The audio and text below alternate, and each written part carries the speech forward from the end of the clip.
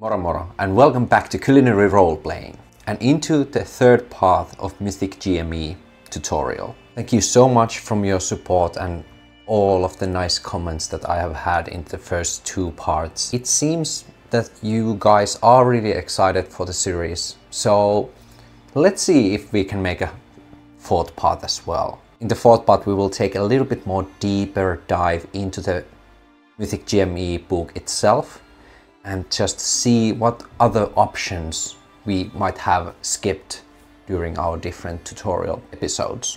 But today we will dive into the subject that you have been maybe the most excited about. And that is how to use Mythic GME to play existing adventures, like pre-written adventures from different publishers. And sorry it has taken so long for me to create this episode, but before I started to make this tutorial, I had never done it myself before. It would have not felt right for just to start to explain how the things work before I actually dive into it myself. And to be honest with you, I was quite skeptical.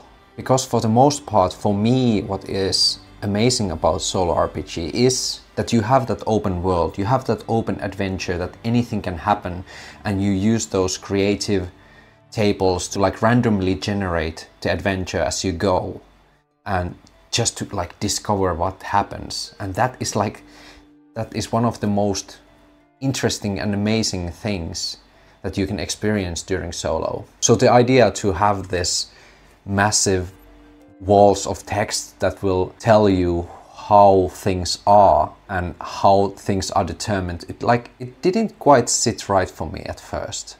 But actually I had not read many pre-written adventures before, and I had my own biased notions about how the adventures are going to be. I was completely blown away how fun it can actually be to take pre-written setting and adventure and use that as your own playground to see how things turn out. It has been really fun actually.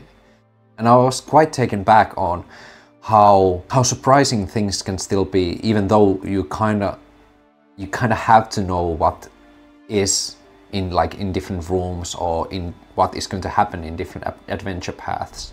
But things work mostly the same way as before. But what is different compared to having these randomly generated adventures versus pre-written adventures, that we just don't need the meaning tables, because we have all the meanings, we have all the setup that we need. But there are still so many things, like in regular adventuring, when you adventure as a group, there is still so many things that need to be discovered within the adventure. Yes, you know all the characters, you know all the characters' motivations, but what happens when you do this as a main character?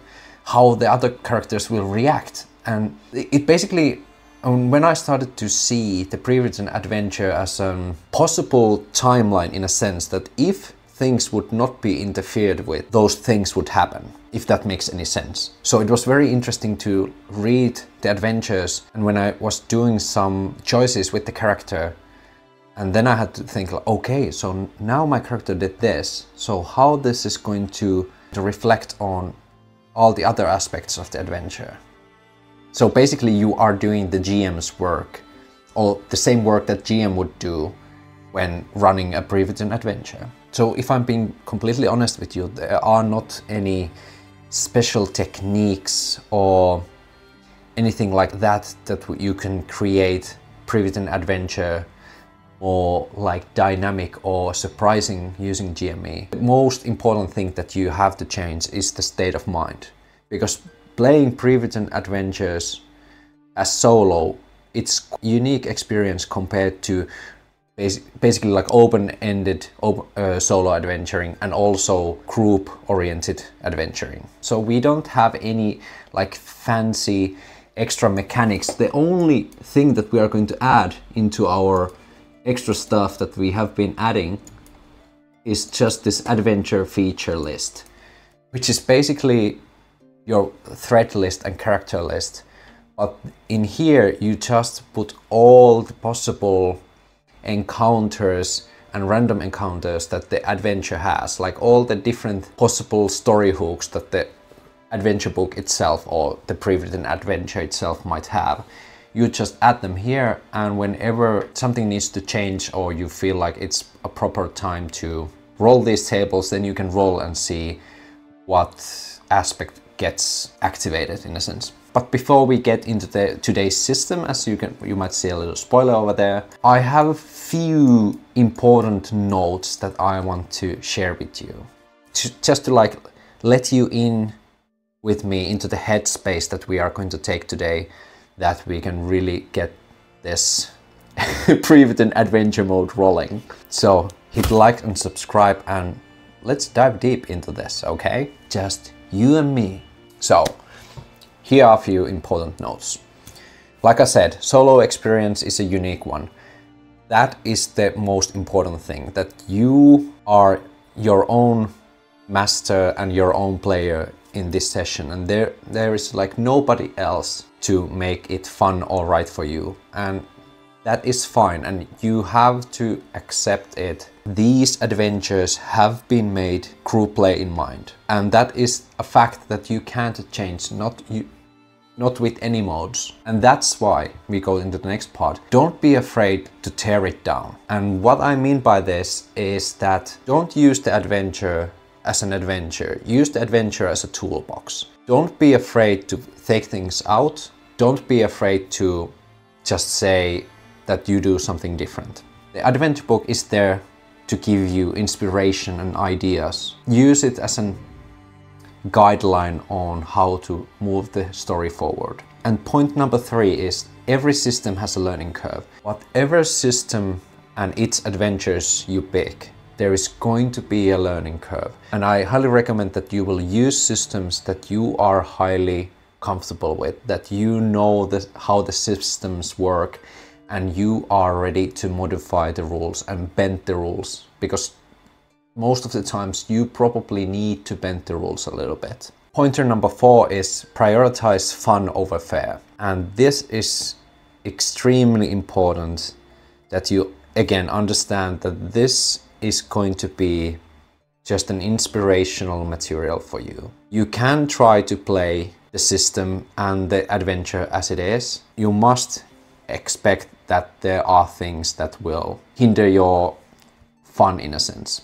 And if we like talk about these classic dungeon crawling games with levels and different classes, if you want to play a lone wandering spellcaster, you have to understand that if you try to play the game as it is, your character is probably going to have a hard time. Because these games are mostly balanced around the idea of a full party combination, where people have the frontliners and you have your spellcasters. And these are also games that are expecting one player to play one character, so the characters are usually quite complicated. So yes, you can play multiple characters, or you can have different NPCs to accompany your character, but it is going to be a lot to deal with. For example, for me, if I want to play a more rules-heavy game, I would rather play a lone character, just because I would need to deal so many characters with so many different mechanics that I love to mess around with different mechanics, don't get me wrong, but when especially when I'm playing solo and I'm still like as a sole player trying to move the things forward, it is really difficult to do that with many characters. And it's really difficult to try to interact with the environment and the world with using multiple characters, especially with the pre-written adventure, where there's like so many things you can interact with within the adventure. If I have like 5 characters and I try to interact with everything, like I would get too flustered and confused to try to play the game, and it could easily crush my motivation. And one important note of this prioritize fun over fair, there are some sections that we will look into in a second about balance.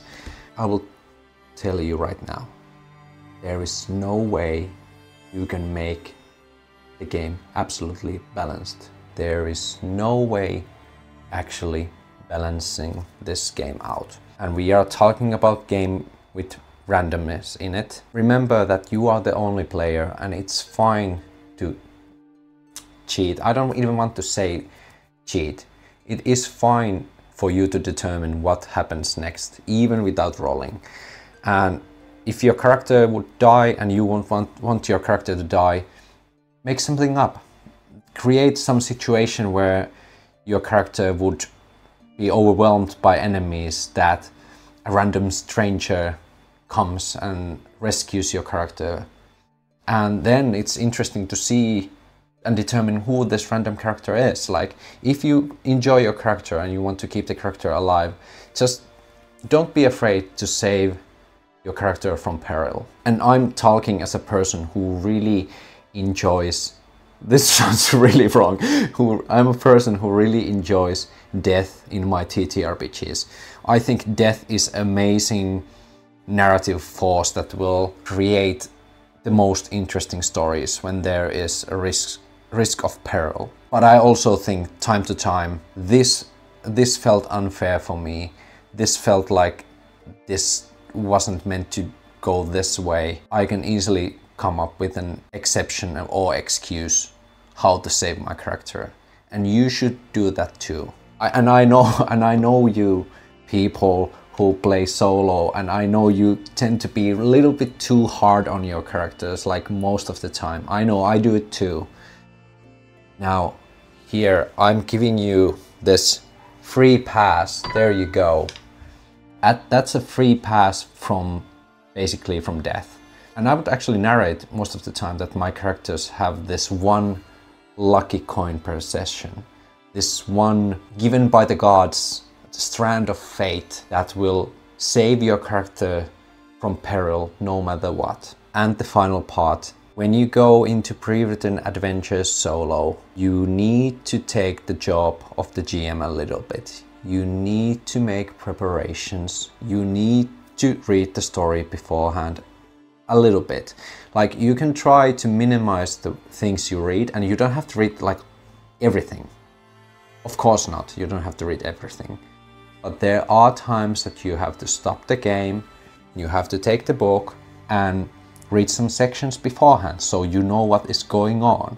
And that is the whole point of using the adventure. And I know it would be amazing just to like go into different adventures blind and just play and as you go and see what happens. But especially with pre-written adventures that are not meant to be played solo, you have to do the GM heavy lifting beforehand if you want to make the game enjoyable for you. If you want to play games that are completely open-ended but pre-written, and you want to like experience it firsthand, there's always video games. This is not me being snarky, this is just an actual option for you. And also you have amazing adventure books like Fabled Lands, which basically works as this adventure book, or like this open world adventure book where you can go like different sections as a point crawl. And you can actually buy Fabled Lands 1 and 2,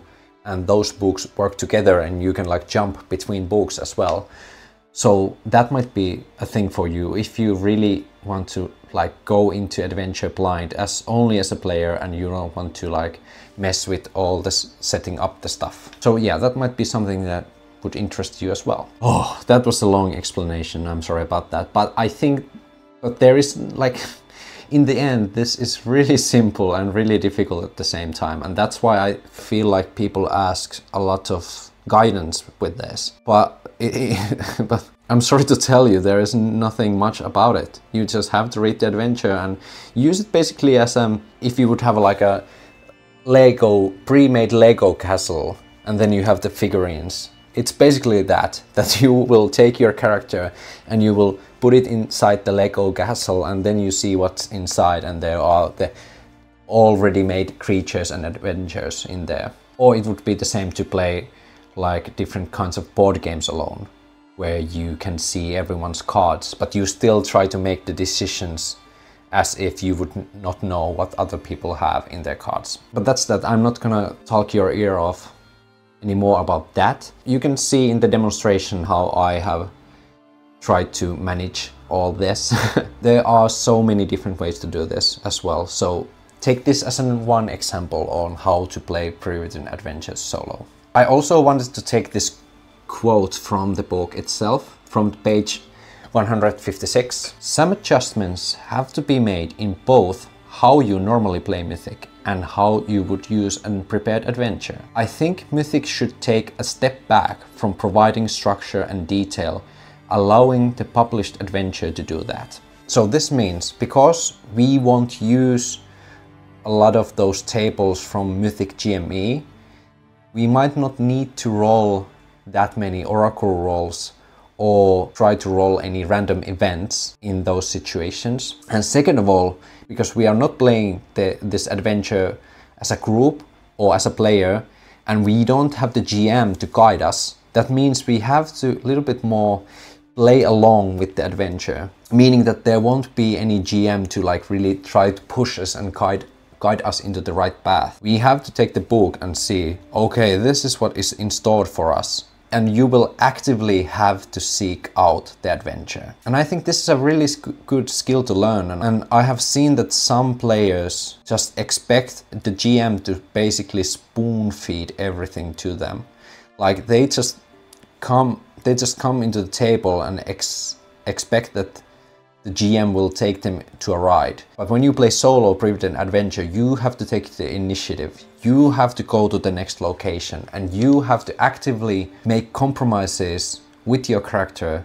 Like even if you would have this shady, mysterious character that doesn't interact with anyone, if the adventure says that, okay, a random stranger comes and wants to tell you the story, which will move the story forward, you either have to make the compromise as a character that, okay, my character will actually listen to this person to tell the story and move forward, or you will have to come up with something else, like this mysterious figure is following this individual around and hears it from the shadows when this NPC tells the story to someone else. So you have to play mental gymnastics in that sense, that you have to make it work. I wanted to notify the section within the Mythic GM ebook within the page of 157, and I wanted to still talk about the scaling and the issue of balance when playing these adventure modules solo. And I'm not holding this against Tana Pigeon, the writer of Mythic GM Emulator, because it is an impossible way to offer any solutions to actually like scale and balance adventure modules, and I think there is a genuine effort in here. But if you try to rely solely on this book's idea of scaling, and you will think that, okay, if I just scale using this mechanic, I will be completely fine. I just want to temper your expectations. I think you still need to follow the rules that I stated before about how you have to bend the rules. To simplify how the book simply puts it, if you have a level-based system, just think about how strong is your character compared to the whole party's power. It just asks you to compare your character's power compared to like a whole party of same level or lower level individuals. For example, within the book, we have an example that if you have an adventure made to 4 to 6 characters of levels 3 and 5, and if you had like a level 8 character, then you could maybe try to guess that this character is 1/3 as strong as the full party of level 3 to 5 characters. And first of all, when these different adventures have these different scales, that is difficult enough. That already tells you that there is not like a strict balance within the adventure itself. And like I said, we are talking about systems that rely on party dynamics. We rely on that we have characters that are tough and can take a hit and be the frontliners, and then we have the spellcasters in the back. So fundamentally, if we have a one character, we will be severely lacking in many aspects, even though our character would be a whole lot stronger than the intended level. So yeah, definitely you could make an assumption that your character is basically like half as strong as it should be on that adventure, and you can just cut half on everything. I think that is a really nice advice that suggests to you that you can just modify the adventure to your liking. Like I said, just take everything out that you don't need and don't be afraid to break the rules and break the module itself. My only advice on scaling and balancing is that action economy in these games is the most essential one. So if you want to give your character more of a fighting chance and you feel like your character is way underpowered, just give this character another turn in combat. So your character could basically have 2 turns, because actions are the heart of every combat. When you have more actions, then you will be more likely to be the winner. Or one great example on scaling would be that if you have a situation where your character is alone fighting against a group of enemies, I would advise you to give your character another turn, basically. So your character can act twice per each combat round, and also give the group of enemies 2 actions that they can share. So if you would have like 5 enemies, not all of them would have their own individual actions. You have 2 actions per round and you can decide which enemies you can use. This will help quite a lot that your character won't be completely swamped and might have a lot of better chance to fight against groups of enemies, or even like stronger enemies. I would advise to you against like these bigger boss enemies that give your characters the 2 actions as well, so they can basically hit twice when the bigger creature can attack only once. Mind you, these are not fixed-all solutions either, but this might give you a little bit more survivability in your games. But that's that. Let's jump into the system that we are going to use today. And today I decided to use a system that I'm quite familiar with already. It is an heroic, kind of heroic fantasy. It's like a combination of heroic and old school fantasy role-playing games. It's not level-based, which is wonderful, and it has actually some solo modes, so it is perfect for this demonstration. This game also has its own oracles, so we wouldn't necessarily need to use Mythic GME, but it is very easy and nice to combine Mythic GM Emulator with Dragonbane as well. And why I wanted to pick Dragonbane on today's demonstration is because of the basic Dragonbane Adventures book that you get within the core set when you buy this game. Within the core system you get this point-crawl adventure where the heroes of the story are trying to find these different pieces of a statue of Dur-Umam, I think? Let's see. No, we are looking for a weapon called Dum-Erman, right? Umdurman. We are looking for the legend of Umdurman, the weapon that was forged for the Dragon Emperor. And the whole idea of this adventure is to find these 4 pieces of this statuette, which will open this ancient crypt's door that will reveal the weapon of Umdurman within the outskirts. So it's this like old ancient center of the Dragon Empire, I think. But yeah, basically the whole point of the adventure is to make your heroes go in different locations of the Misty Vale where there are like these many different dungeons and crypts and all what have you. And they are trying to find all these pieces of the statuette. And why I'm saying this is really good adventure to try to solo is for 2 reasons. First of all, the game actually has rules for solo characters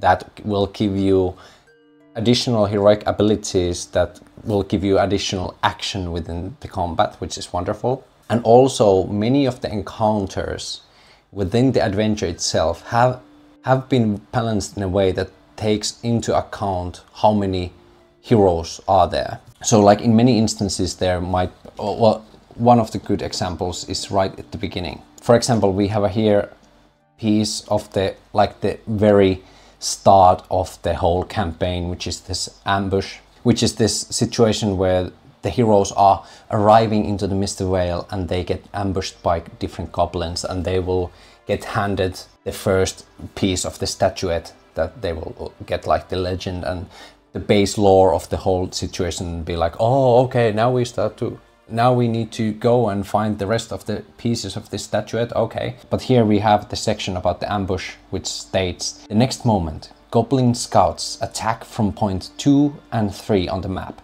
They are as many as player characters, evenly split between the two positions. And there are many instances like this, which state that there are X amount of enemies according to the player characters, or like the number is equal to player characters plus 2. So you will get the exact number of enemies that has already been balanced according to the number of characters you have. So if you have only one character, then there would be only one scout that attacks your player character at this point. And then there is also different enemies that have the ferocity rating, which in Dragonbane means how many attacks or actions each creature has within one combat turn.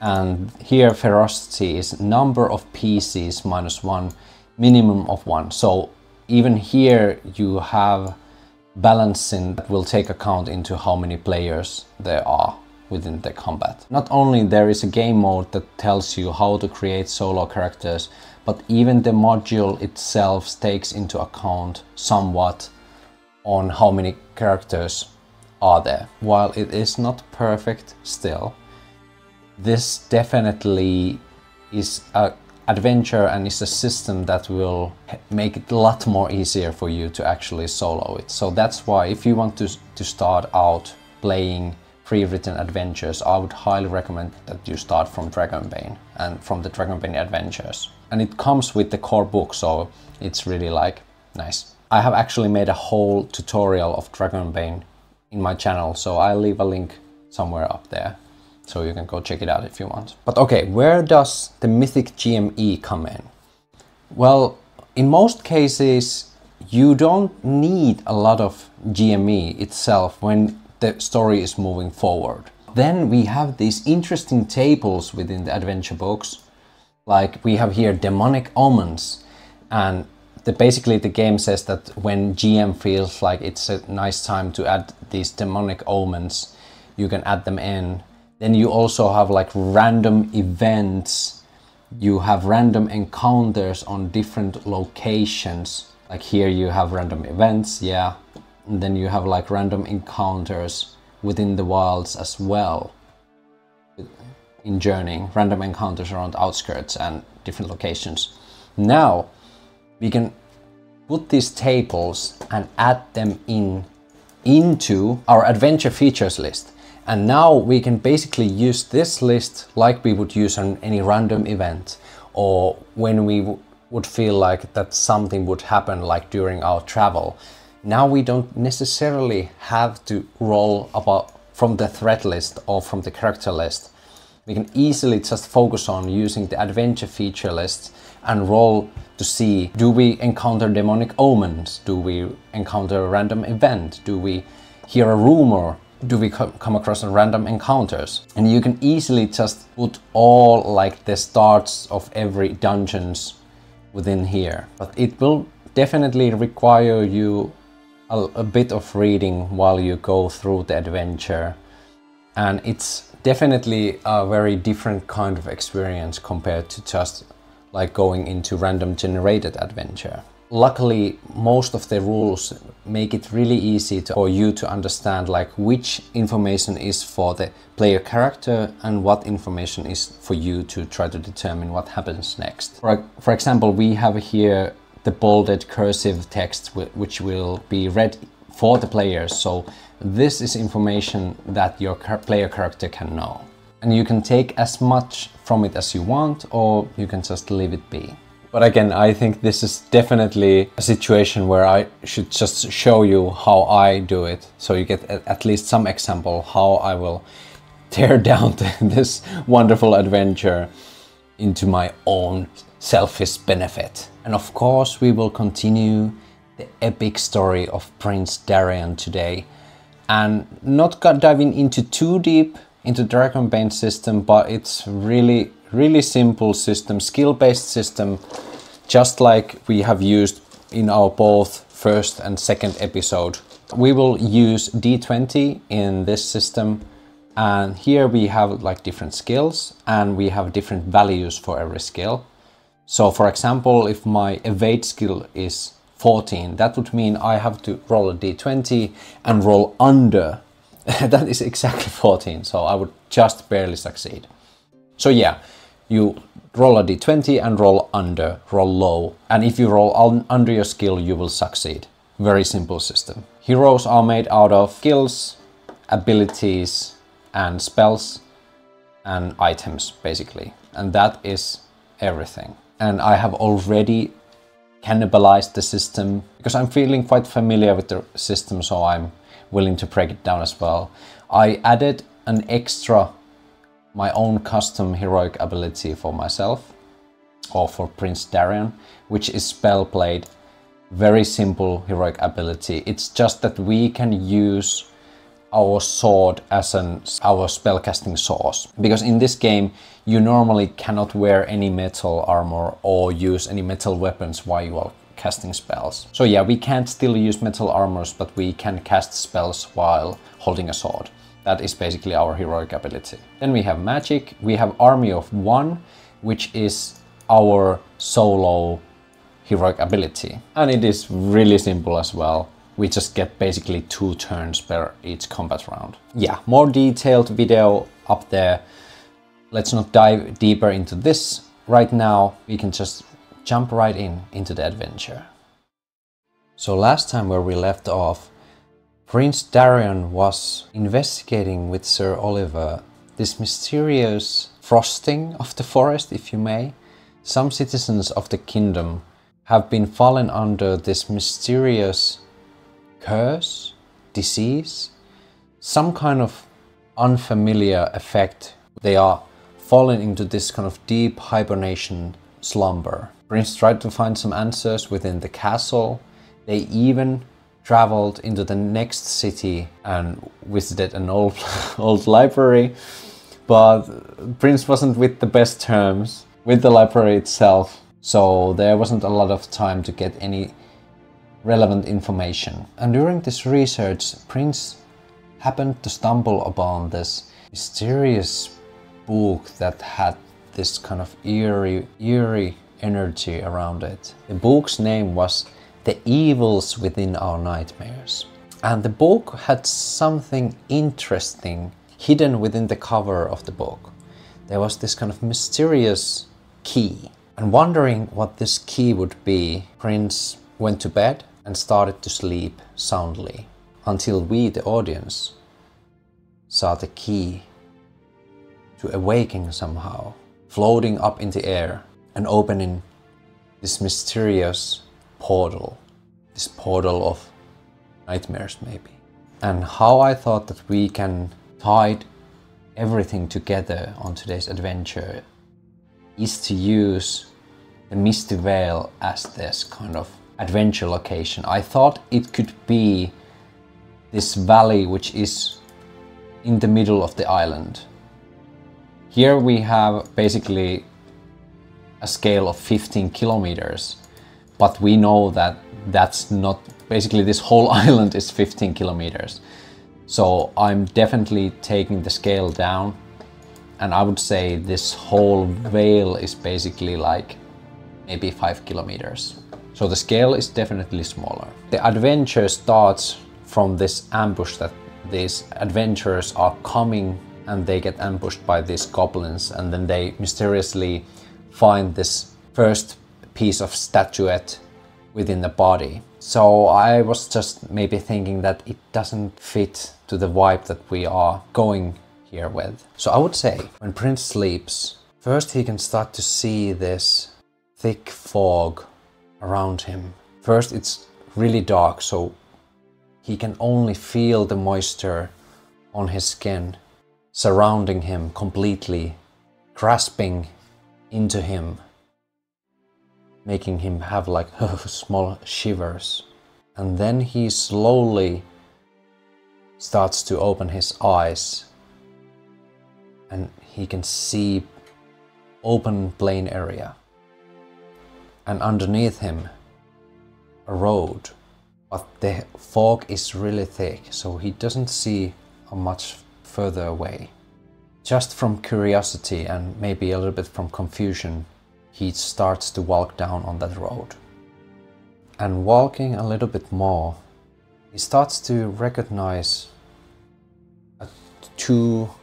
a shape of towers. He feels like, oh, this must be home, so I was having a stroll, okay, so let's go back into the castle. He walks closer and closer, and he realizes that he doesn't recognize these towers at all. Or does he? We could actually roll and check for this, because I had an idea that the Misty Vale is part of the island. Like I said, it's this deeper area, but whatever this dream dimension, this alternative world is, this is somewhere in the past maybe. Or this illusion that has been created is somewhere in the past. So can he recognize this very obscure outskirt location within the valley, which is within the island but has not been there a long time and it's foggy? I will also give a Bane to this roll. So in Dragonbane, when you have a Bane, that means you basically roll with disadvantage. So I will roll 2 dice and take the bigger dice. And we can roll our myths and legends skill and see if we can discern what this location is. If the prince can have any idea. Let's go. 11 and 15, almost. Do I want to push the roll? So in this game you can also, when you fail in a roll, you can decide to take a condition that will hinder your performance in the future, but you can at this situation roll again. I will not do that, and we will just say that the prince does not have any idea where we are right now. When did I get here? I have no idea. When did I arrive? What was I doing? The prince is highly confused. He really doesn't remember going to sleep or when did he come here. And he tries to stroke his head. He realizes that he has this key in his hand. But now when he looks more closely, the key also looks like a piece of statuette. And I think we will arrive into the location. Do we arrive into from north or do we arrive from the south? So are we going to be in 2A or 2B? That we can roll and ask from the oracle. Hey oracle, tell us. I would say it's 50-50 and we will use chaos factor of, let's just use the middle chaos factor for now. It's 50-50. Under 50 it will be A, or if we roll over 50 it will be the gate B. 56, so it will be the north gate, the gate 2B. So let's see what does the book say about 2B. A low gateway is flanked by 2 round towers of stone with pointed wooden roofs. A well-trodden path leads out through the gate and snakes through the terrain. Look out! There is always a villager standing guard in one of the towers. He or she watches the surrounding area and is always equipped with a large horn. At the first sign of danger, the guard blows the local warning signal. 3 short horn blasts followed by 1 long blare. During emergencies, the number of guards is increased to 4, 2 in each tower. Random event 1 to 5 can occur here. Here we go. Okay, so now we know that random event can occur. So now when there is a possibility of random event, I think we can try to push our luck and see if there is any random event. There could also be a rumor or random encounter or even a demonic omen.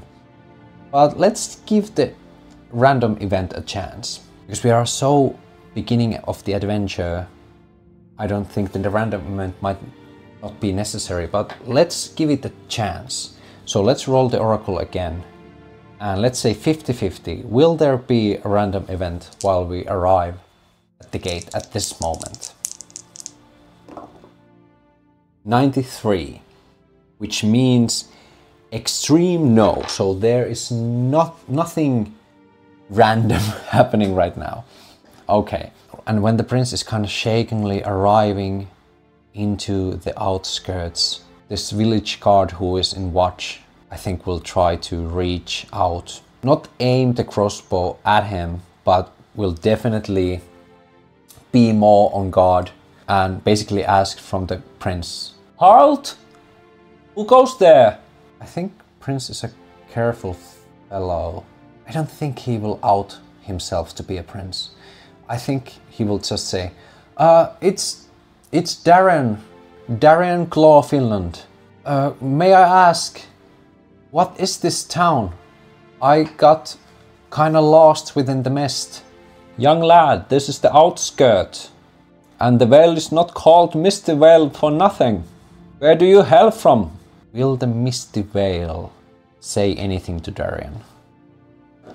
I think we can make one more myths and legends check, and now it's just straight up check because this is basically fact checking.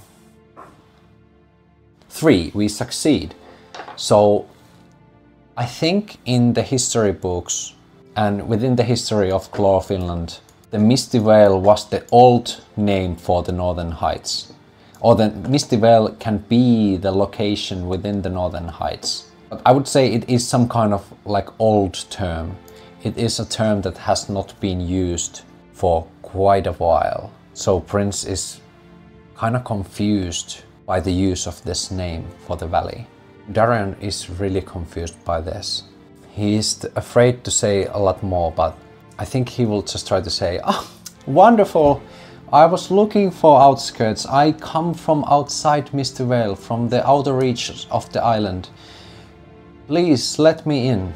I have this artifact that I would want to try to sell within the town. If that is not too much of a trouble." I think the guard will take just a second to think about it and just say, "Well, yes, I guess it's fine. Just don't cause any trouble." "Oh, of course, I won't. Thank you."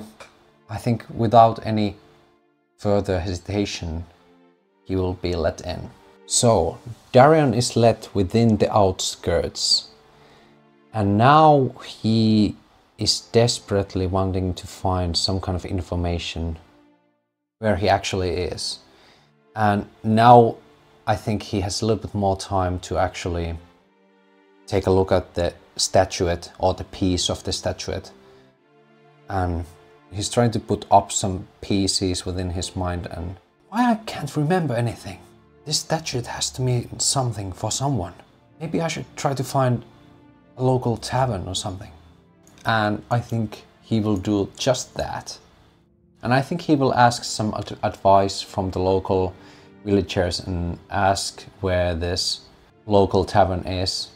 And for the looks of it, I think he will be guided into the 3 Stacks, which is building number 4. An impressive 2-story building with a massive thatched roof and a half-timbered walls. Outside the door hangs a red sign that says, "The 3 Stacks, beer, bed and food, at heavenly prices." Cheery voices spill out onto the street along with the smell of roasted boar. Oh, it's the building right over here. That perfectly makes sense that Prince Darien will first go into this in this town center over here. And let's also see the statue, because it seems like Darien will walk next to the statue. The village square, the inn, the smithy and the shop all face an open space where a weathered statue rises from the earth. It is a strange relic from a bygone era, which seems to depict a warrior in an antiquated armor. The Dragon Emperor. Time has not been kind to the statue. Both arms have fallen off but one can still make out the helmet with a horn-like crown. With the successful Myths and Legends roll, the player character recognized the statue as the Dragon Emperor Elodane, who is said to have ruled this part of the world many centuries ago. They also notice great similarities between the statue and the four-piece statuette on Weatherman's map. Alright, we are supposed to get the map as well. Well, we get that soon enough. Because you would get the map from the Traveler, from the first scene where the goblins attack. You will get like the first piece of the statuette and also the map of the Misty Vale that also includes these four pieces. Let's first see if Prince Darion can recognize this individual. So 14. And that is 4. It was just, I will roll again because it was just on the edge here, so it was like kind of like cocked, so I'm not sure which number it was. 4 again! Okay, it's 4. It's definitely 4. So I would say Darion will recognize the Dragon Emperor, and he remembers the old stories of Glorfinland's history. And I think the Dragon Emperor is kind of like an ancestor for the Glorfinland family. I think the Glorfinland royal family is like an ancient line, so they have been in this island for a long time. So Darion is basically a descendant of the Dragon Emperor. So of course he recognizes the statue. Now he can basically, he's trying to like fit and see if the key and the piece of the statuette would like look similar to the statue, and he can see the similarities. He's like, oh, well, that's interesting. Random event. All random events on page 16 can occur here. Let's roll another check to see if there is any random events. Let's say 50-50 again. 14. So a random event will occur. Here we go. It was any random event. D6 random events. Bada-bim, bada-boom. 2. Quasimund Scum. Oh, looky here. What fine visitor we have come to Outskirt. I hope you didn't forget to pay the toll. The player character is surrounded by a group of unsavory types, page 22, led by the Malad Quasimund, page 21. They stink of mead and are as many as the player characters +1. So they are basically Quasimund and Quasimund's a henchman, basically. The thugs give up if more than half of them are wounded, or the player characters give them money for mead. What they are really doing is testing the player character's combat capabilities on orders from Leonara. Interesting. The Malad Quasimund is a failed fortune hunter who regularly frequents the 3 stacks. He has a bitter and violent side which tends to come out when he drinks too much mead. He has sold his soul to Satchmog for a few pieces of silver and half a keg of mead. The Sathmog is basically this demon that resides within the adventure as well. And here we have the Leonara as well. Leonara has served Sathmog ever since her family was killed by fanatical Elodane knights. She is a haggard woman of indeterminate age, but with kind eyes and deep dimples. Leonara has lost everything and will gladly lay down her life if that is what it takes to thwart the servants of Elodane, including the player characters. Okay. Oh, and it seems like she has 2 names. So Leonara is her real name, but I think she uses Annabelle, I guess. And then we have Quasimund's Scum. Quasimund Scum are the dregs of Outskirt, drunken wrecks of settlers and adventurers who lost everything in their pursuit of riches. Like Quasimund, they have sold their souls to Sathmog and are always willing to give their lives for the Supreme Darkness. They attack as a group at least equal in numbers to the player characters.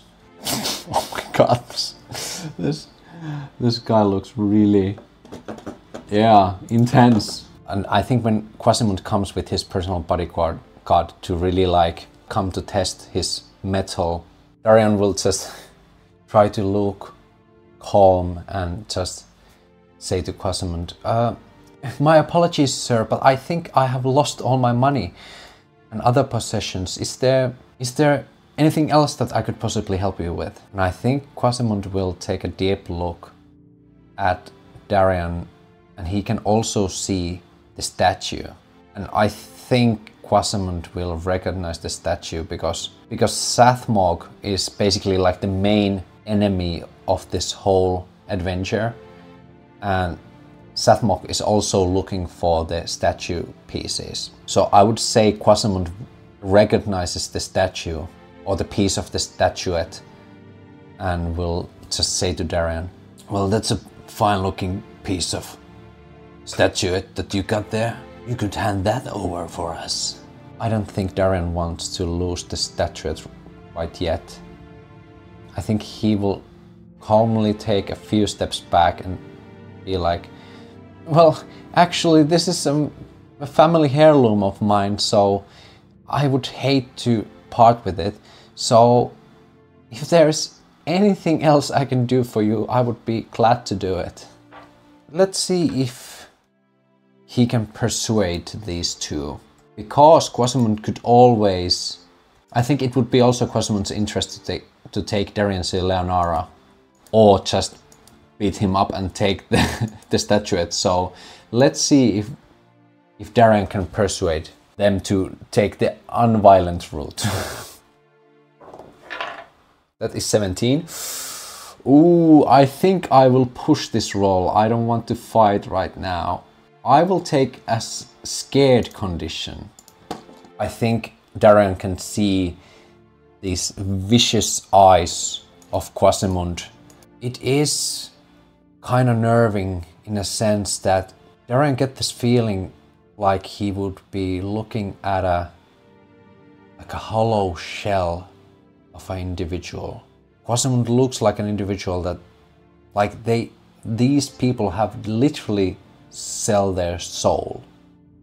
So there is nothing, they're basically like undead. They are living, but still nothing is there. There is only the consciousness and the body. And just to like not knowing what it is and seeing it for the first time is really unnerving for Darian. But now we can push the roll. 13, I think that's just enough, right? We have 14 in our persuasion. No, our persuasion is 12. That is not enough. I think Quasimund will just say to his bodyguard, like, just take it from him. Bodyguard will like go closer and just tries to grab it. And Darian will unsheath his sword and just say to the scum that, stand back. I will not warn you again. And at this point, I don't think this person will care much. So I think we have to go a little bit into the combat side of things. So Dragonbane has card-based initiative. So we pull cards for each parties within the combat, and that will determine the order. And 1 goes first and 10 goes last. So let's pull first 2 cards for Darian, because we have the army of 1 heroic ability. That is 8 and 3. And the scum will go at 1. Okay, so the scum will go first anyway. So Darian has pulled his sword and basically is saying, like, stand back. This very large individual will just pull out their short sword and be like and just basically take a few drunken running steps and just tries to swing the sword against Darian. And I will now turn to guard, because that is this comes action, and they will try to make a sword attack. And we see that the sword skill is 14. And that is 2, that will definitely hit. And I think we want to use one of our actions as a Darian to try to block the attack.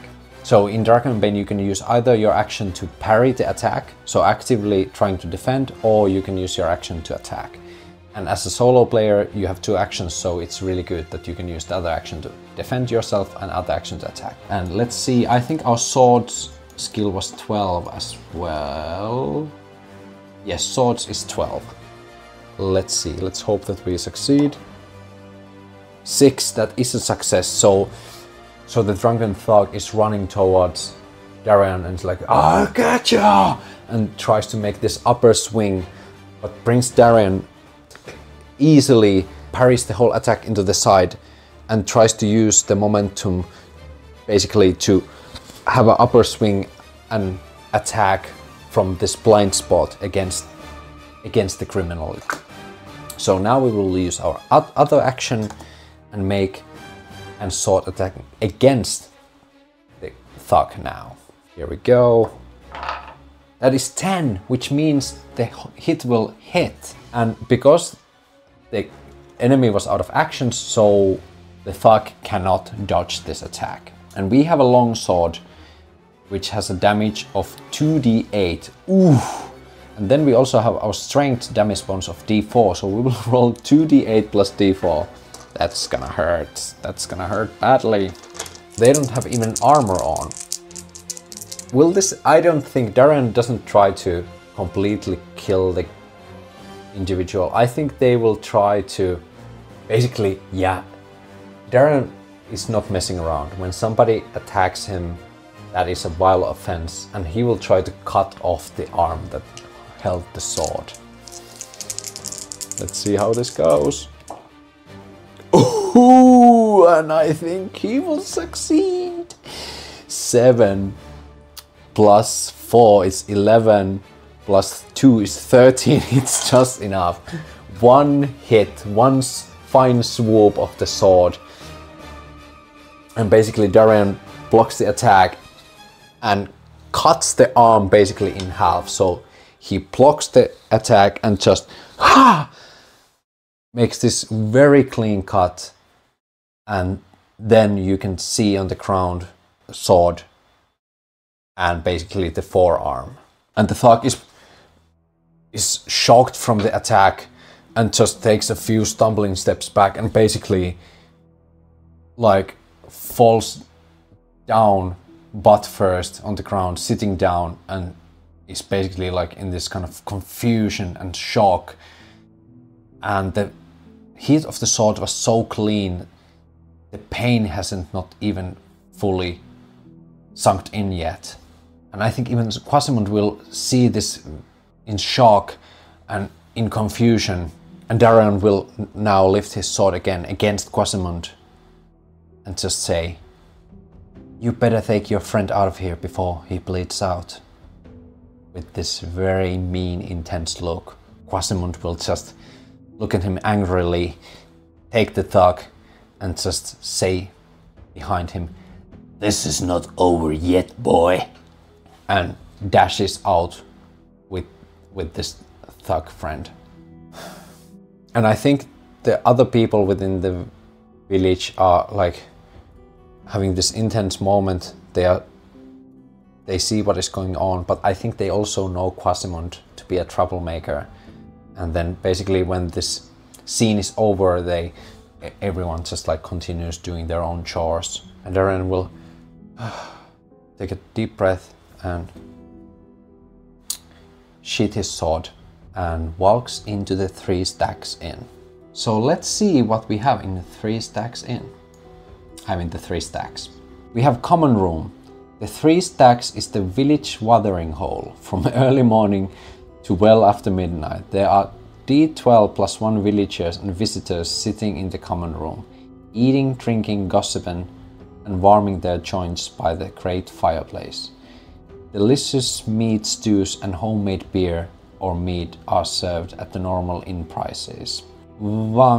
Vaghild. As they enter, the player character are welcomed by Vagnhild. This is a Swedish game, I should be able to pronounce these words. Vagnhild. Although she rumbles authoritatively. Oh my god. Although she rumbles authoritatively, authoritatively. Authoritatively. This game must hate me. She is quite cheerful and friendly and gives each of them a tankard of mead on the house. She offers to answer questions about the area and can relay rumors about adventure sites in the Misty Vale. She also tells the following. Large bats have lately been seen flying over the rooftops. Hardy has tried to shoot down several of them, but has so far been unsuccessful. A mystic named Dranath has settled in the temple area. He is an inexhaustible source of knowledge about the past and a skillful healer. Lodging. Upstairs are 10 beds divided between 2 double rooms and a dormitory. The prices are the same as the core rulebook. Investigations. It is hard to imagine a better place to seek information about the Misty Vale. Clues the player characters may have missed in other places can easily be placed here, perhaps in the form of rumors or a merry song. Interesting, thank you for this. Is there even more? There's even more. Leonara, the Sathmok cultist leader, spends most of her time at the Three Stacks, where she has taken on the role of a perky, seemingly trustworthy maid named Annabelle. She will not wait long to contact the player characters, as described on page 15. Quasimund scum. The guests in the common room often include the drunken mallard Quasimund, not in this case, and his bands of brutes. They drink mead and exchange tall tales while glaring suspiciously at the other guests. All of them have sold their souls to Sakmoth and obey Leonar's every command. Okay, a lot of stuff, a lot of information is within this stack in. Let's start with Wagenhild. Wagenhild is I won't say that again. The jovial woman in her 40s. She keeps her graying hair in bulky braids and wears a thick leather apron. Wagenhild used to be a mercenary and always carries a warhammer on her belt. So I think Wagenhild is also the owner of this establishment. And I think when Darian basically first opens the tavern door and walks in, it's the very classic small town effect when somebody strange comes into your town. The moment stops for a second and everyone like looks at the new person. And basically everyone is like looking at each other and seeing like, is this your friend? Is this your friend? Whose friend is this? Basically like everyone is staring like, who is this individual and who knows it? Who knows this individual? I'm from a small town and I can tell you it's not far off from what you can see in movies where like the song stops and everyone like turns to look at you. That's basically exactly how it goes. Not gonna lie. I'm being really honest in here. And I think Wagenhild will also stare from behind the serving table and just points at Darren and says, "You there, new face, come over here, sit down." And I think Darren will carefully, kind of awkwardly just come and sit down like into a bar stool basically. When everyone is still staring, Wagenhild will just pick up a pint and basically like hits it in front of Darian, and also take this big cask and just starts to pour ale into the tankard or this pint. It's tankard.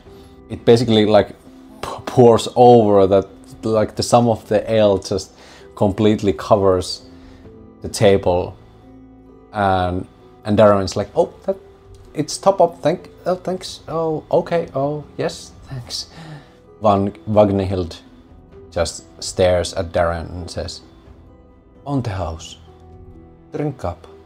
And just stays and stares, and Darren's like, "Oh, right now? Oh, yeah, sure, okay. It's quite morning still," but and just starts to like drink And he tries to like go in halfway, and he's like basically stopping. Vagnhild is still staring at Darion and basically lifts their other sideburn, and Darion is basically like, okay, and basically jogs the whole tankard in one go. It's good. It's good stuff. And after that, everyone basically just goes and continues to do their own business, and everything just goes as normal. So, little one, my name is Vagnhild. Welcome to Outskirts. We all can tell you that you're not from around here, are you? Yeah, actually, I'm traveled from quite the far ways off, from the outskirts of the island. My name is Darion Glorfinland. It's a pleasure. And Vagnhild, still having the stern look, just says to Darion that, well, we might not look much, but we do everything we can to help each other out. So if you have any questions or anything like that, just let me know. Just be careful, there has been some kind of weird giant bats flying around, so take care when you go back out, okay? What brings you to our little town? Well, actually, I have this family heirloom that I have been trying to figure out where it comes from. I think it belongs to some of my relatives who used to live here, and I basically came here to see if I can find some kind of answers to the origins of the piece. And Darion basically pulls out now the piece of the statue, basically like shows it to Vagnhild. And I think at this point, because there was the fact within the book that Leonara will come in contact with the characters and will try to probably share. Yeah, because the idea of Leonara is basically the demon cultists wants this weapon to themselves. The demon cultists wants to have all the pieces of statue, but they are not being able to find them into the different adventuring locations. So basically the idea of this adventure campaign is that the Leonara as an Annabelle will basically cheat the players to get all the statue pieces for herself and for the demon cultists. So yeah, Annabelle basically kind of overheard this conversation, and at least at that point when Darion takes out the piece of the statuette and shows it to Vagnir, Annabelle will intervene in this conversation and say, oh, could that actually be? That looks like an statuette from the Dragon Emperor, don't you think? And Darion recognizes from his knowledge when he saw the statue for the first time, I think he will just say, I was actually wondering that. Do you have any idea or any knowledge of the statue and what it would mean? And I think now is the time when Annabelle will share this legend. The sword of Umdurman was forged by the Dragon Emperor Eladane 800 years ago, when the world was battlefield for dragons and demons. It is the blade of life, made to maintain balance between order and chaos. It is a weapon for the free and unbound against the ancient evils, but in wrong hands, Umdurman becomes the weapon of tyranny, an instrument of demonic darkness and draconic fire. After Eladane's death, the sword was buried in a crypt that can only be opened with a special key. A statuette split into 4 pieces, one for each direction under Eladane's rule. The truth is that what is today known as the Misty Vale was the heart of Eladane's empire, and the Umdurman's crypt is hidden under the old temple ruin in outskirt village. But opening the crypt requires the 4 pieces of the statuette. They have been missing for centuries, sought by Eladane's servants as well as the followers of the demon prince Sathmog. They can likely be found somewhere among the ruins of the Misty Vale. After hearing the story, Darion is like, oh, 4 pieces, huh? So there's still 3 missing. Interesting. And did you say the Dragon Temple is here within the village? Annabelle will probably answer this like, oh yes, I did. And it's not far from here, and I think if you would want to, you could actually try to ask from the local mystic about the location of the other statuette pieces. I mean, they have to be somewhere here, right? Darren will probably answer, yeah, I will try to speak with the mystic. Thank you for your help, Annabelle. And thank you for the drink. Not a problem. Stay safe, little one. I think Darren will just, having this information, will just leave and try to go into the Dragon Temple to meet this mysterious mystic. And if I'm correct, I think the number 8 will be the Dragon Temple. But now we will continue recording tomorrow. Hi there, it's the next day of the filming. It started to get a little bit late, so I decided to take a little break and sleep in between the takes and continue it the next day, which is today. I know this is going to be a long episode, but I feel like we need to keep going just a little bit more because we haven't really gotten into, because I really still want to demonstrate how you can like actually walk through this kind of dungeon adventure as well. So what we can actually do today still is, the adventure book itself in Dragonbane suggests in the page 9 that the adventure reader mount itself is a really good adventure to start with. So let's go meet up with the mystic, and hopefully the mystic can guide Darian into the right direction, that we can find this reader mount place. So Darian came from 3 stacks, maybe a slight stumble in his steps because he had to chug that big ale in one go and basically just left the establishment right after. With a light struggle, he is able to manage all these stone steps and arrive at the top of the temple area over here.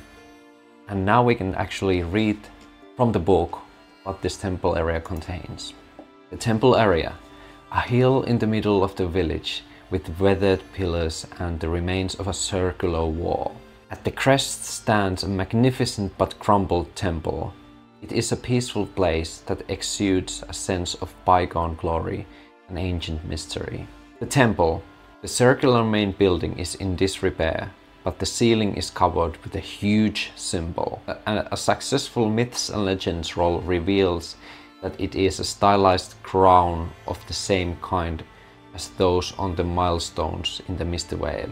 I don't think we have seen any of the milestones yet, so let's keep that as of now. Darian just can enter this main building and see this huge symbol at the top of the ceiling. Entrance to the crypt. There is a small niche hue in one of the wall segments around the temple. The player characters can find it if they look at exactly the right place or succeed with a spot hidden roll. Carved into the niche are archaic runes which can be read with the successful language rolls. Okay, I think we will leave that for now because we have no idea what this location is, and Darren is not even generally looking for anything, so I don't think we have the chance to find this entrance just now. Nocturnal visits. If the player character visits the temple during nighttime, they will see Leonara on the first night. She sneaks into the temple area and releases one of her bats, which flutters all over the rooftops with an unpleasant squeak.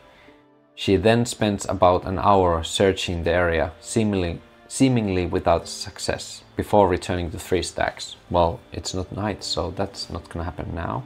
And random events can occur here. We just had a random event, but I will still give it a chance. I will say it's unlikely that we will encounter another random event right now.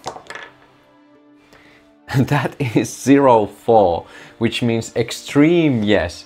So there is definitely a random event. But because it's extreme yes, I will roll the adventure feature table. So it could also be a rumor or a demonic omen or something like that. So let's roll. Oh, we roll a d10. Okay, so let's see what we actually notice here, encounter. 4. A random event. Well, that was easy enough. So a d6. Let's see what happens. 6. Cowardly murderers. Okay. The player characters hear excited cries and clashing swords from a dark alley. If they hurry over there, they find Alphilia shadow leaf lying on the ground. 3 shadows are fleeing the scene. They are part of Quasimund's scum, and the player characters may recognize them from the inn. They are trying to run away, but will fight to the death if stopped. If questioned, they proudly admit that they are serving Sathmog. Alphilia is fatally wounded and beyond saving. She only manages to utter a gasping warning to the player characters. They are servants of Sackmoth. All of them. Annabella too. After a final prayer to Eladane, she exhales. Hail Eladane, Master of Immaculate Flame. Oh my! Okay, this is interesting. I think this happens when Prince Darion is basically like stumbling up the stairs, and he basically like flinches a little bit when he starts to hear these heavy steps coming from upstairs, and Darion basically gets pushed from the side, and these 3 thugs are basically like running down the stairs, and one of them just like, get out of the way, and just keeps on running, and Darion can hear as well, like, we have to get out of here fast, when another one of these scum also speaks up. And this of course raises the curiosity of Darion, and he still quite carefully, but now with more haste, continues to go up the stairs. And in the end of the top of the stairs, in this small section before the temple, Darion can see Alphilia shadow leaf on the ground, bleeding and basically like coughing blood.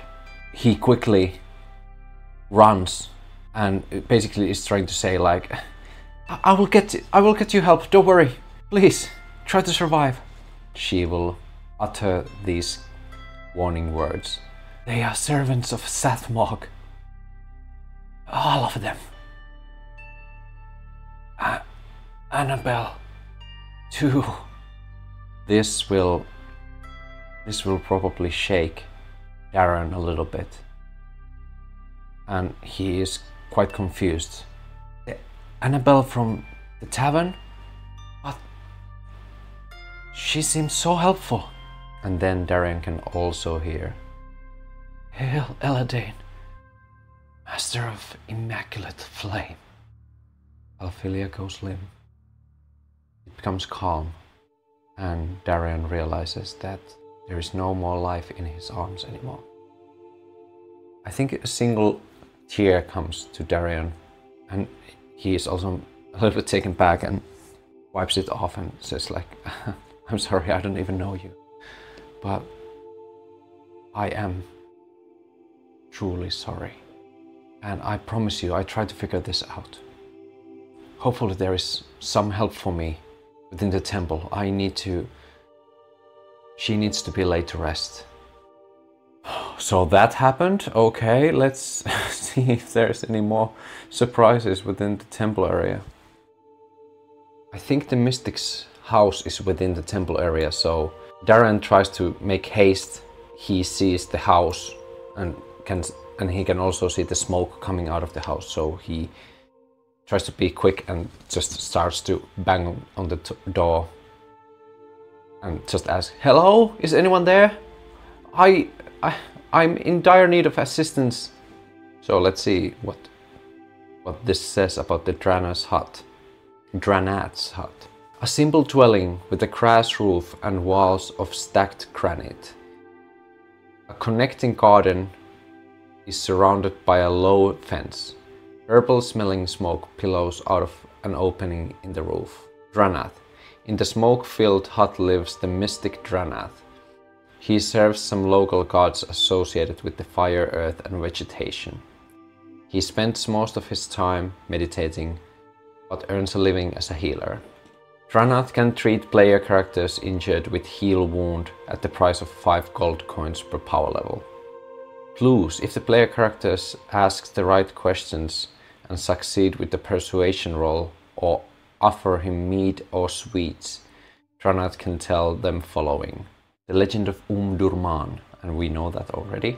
1,000 years ago, Mr. Vale was ruled by a warlock named Azarel Goth, who served the demon prince Sakmoth.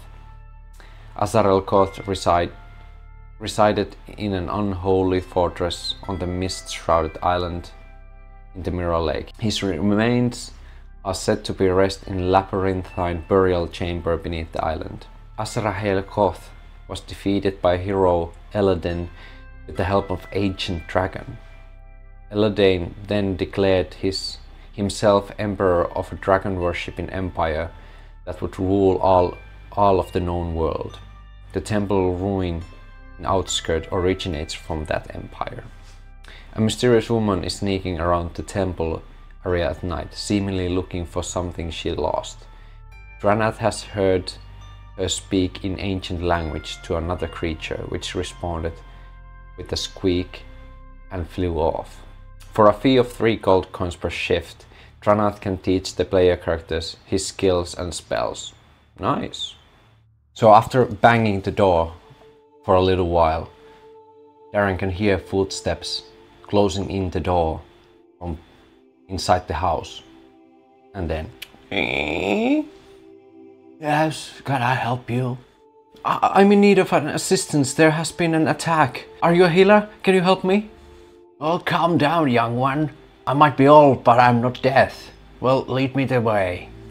His occupation is a healer, so I would think that he has some kind of pride in his profession, so Dranath will follow Darion into the temple area, where they can find the Shadow Leaf's corpse.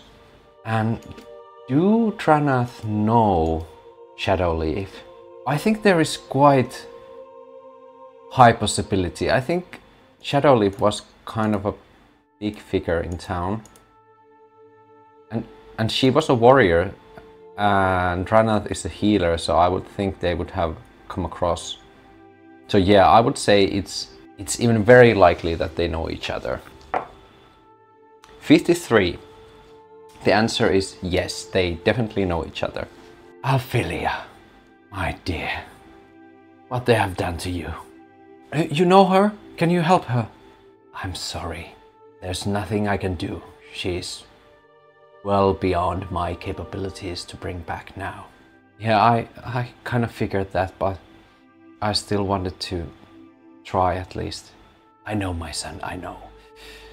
Let the ever-burning flame consume her body and return her into the everlasting cycle. Did you know who did this? Well, to be fair, I didn't get a quite good look at the murderers, because I crossed paths with them in the stairs and they pushed me to the side, so I didn't get a quite good look. I'm sorry. It is fine. I might have some ideas who was behind all this, but can you carry her? Let's go back into my hut. I don't think it's safe to talk here. Yes, certainly.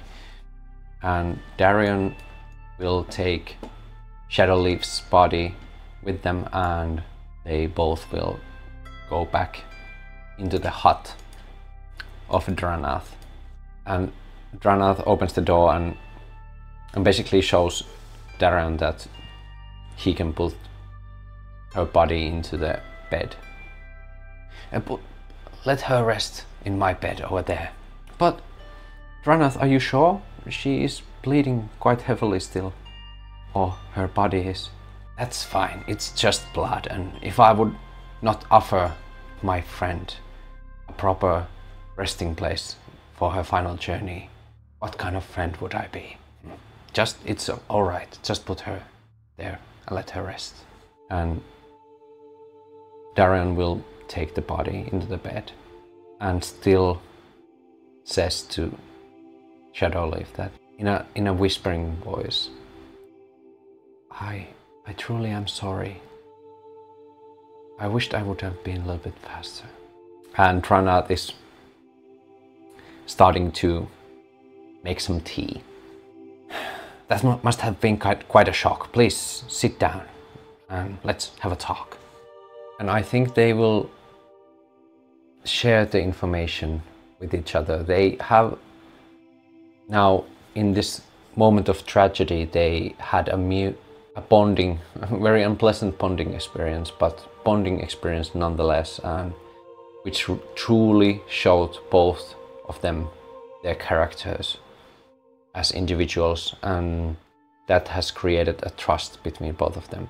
So I think Tranat will tell Darion about the demon cult and about his information that he has seen this mysterious figure talking in a weird language in the middle of the night in the temple and sent this screecher on its way.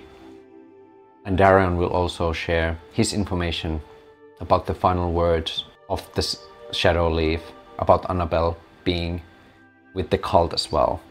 Tranat will probably, after all this conversation, say, "So, Annabelle is trying to use you to get information out of me and find the rest of the pieces of the statue." And I think he will stand up, and now from one of his shelves he will get the map of the area that Darion still didn't have, and gives the map now to Darion. "I'm afraid if I don't tell you anything, they will just realize that I didn't tell you anything, and they will come here regardless and try to beat the information out of you and out of me. So I think the best solution for us would be to play along for now. What do you think, Darion?" I'm afraid that is the best course of action for now. So you have some idea where at least some of the pieces of the statuette might be. "Well, I'm not completely certain, but I think..." And Tranat will show from the map. Let's see actually from the adventure book, where is this first area? Riddermount is that location. Tranat circles the section around the map and says to Darion, "I believe there is a hidden crypt within the Riddermount location." And the book itself states that this location is a final resting place of a powerful knight under the Dragon Emperor's service, which has now turned into a wight, which is this undead, restless soul.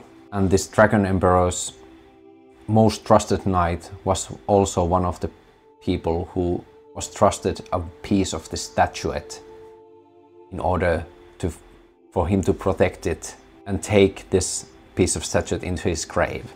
"It's about our walk from here. I have now shared you the location, but please be careful. Even though you now know that the cultists will probably follow you, it still won't be any easier. And I think the location is actually haunted, so it will be difficult to receive the piece of the statuette. Don't worry about me. I will get that statuette, and hopefully we can figure something out how we can outsmart these cultists.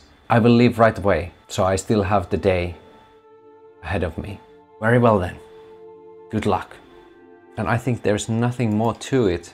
I think Darion will also ask, "Do you happen to have any torches with you?"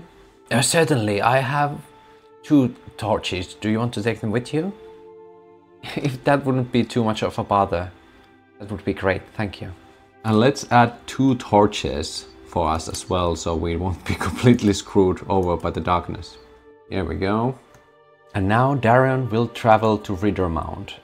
And during this 1-hour travel, will he come across some kind of random I wouldn't say we have now used a lot of random events, but it could be random encounter or a dark omen. So let's ask the oracle table again. And I say it is 50-50 chance that we come across something. That is 48, which is exactly what we need. So let's see what it is. If I roll a random event, I will choose something else. I will basically use it as a choose spot because we have had so many random events right now. So I just want to see something else for a change. 2, we get a demonic omen. Ooh, there is D10 demonic omens. 1, dark clouds. The mist over the valley thickens into a dense blanket of dark fog. What little light seeps through turns red and bathes the entire valley in a crimson glow for one shift. Cool. So when Darian leaves the outskirts and is basically prepared to just travel on a fairly light time of a day, he is surprised by this sudden clouds getting darker and darker, and finally he can see within like a span of 20 minutes the whole sky has turned into this red glowing sky, which is this dark and eerie, like this kind of heavy, almost like a lid of a terrarium or something like that. I think he can see a few flashes from the Book of Never-Ending Nightmares of him skimming through the pages, and also the key and the piece of the statuette dropping down into the floor. And he's like, I really need to figure out what is going on in here, and I need more light. We actually bought torches, but then I remembered that we actually have a light spell as well. You create a bright light that shines from a focus of your choice. It illuminates a 10-meter radius area around your focus and lasts for one shift of time. The light goes out if you reach 0 HP. So I think Darren actually takes one of the torches and just basically uses the light spell on that. And Darren will just say, well, at least it won't look any suspicious if I use it like this.